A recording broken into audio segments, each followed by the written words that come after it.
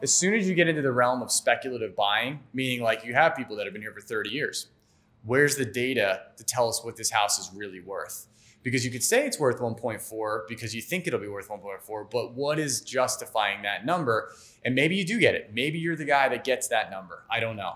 But I can't be on the side of speculation. I can only be on the side of like the data that's in front of me. So instead of me going like, hey, yeah, let's push our margins here at like 700,000, I might be like 500 grand and you're bringing 500 to the table. You want to do it? Let's go.